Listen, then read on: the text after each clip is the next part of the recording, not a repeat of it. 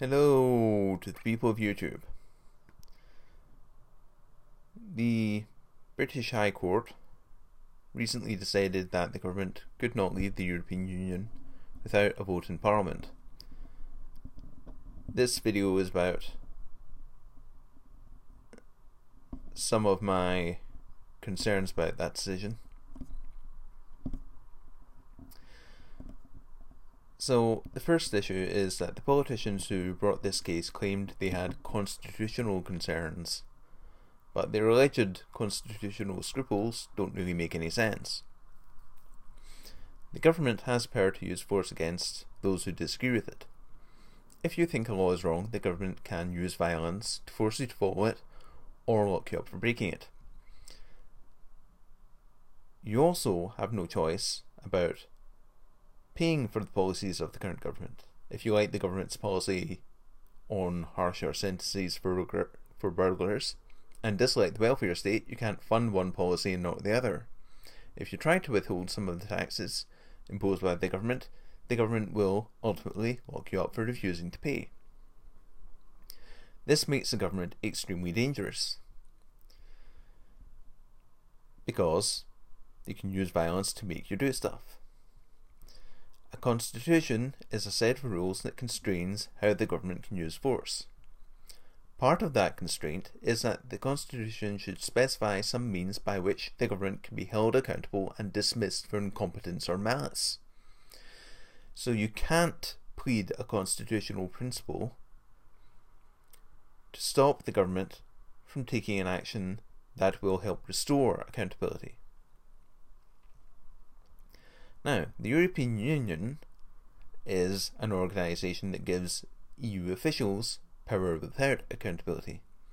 For an explanation of why that's the case, see the links in the description. It includes a link to a video in which I explain this. The EU also damages the accountability of British MPs because they have to pass laws to implement European directives. Since politicians can't control what the EU does, they have excuses for failing to carry out promises to their constituents. So leaving the EU will make the British government more accountable. As such, claiming constitutional principles about leaving the EU makes no sense. Now, the excuse given by the court for this ruling is that leaving the EU will allegedly take rights away from British people. But that's rubbish.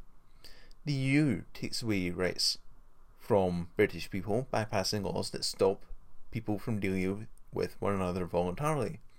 For example, if an employer wishes to hire you only on condition that you work more than 40 hours a week, he is not allowed to do this according to the EU's Working Time Directive. His right to choose terms in which he deals with people has been taken by the EU. That's not an increase in rights for him. Nor is it an increase in rights for people who want to work those hours. Given the legal issues involved, employers will be less willing to offer people willing to work more than 48 hours a week what they want.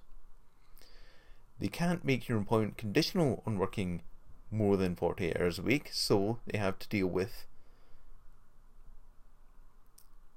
changing their arrangements if you suddenly decide that you want to work less than 48 hours a week.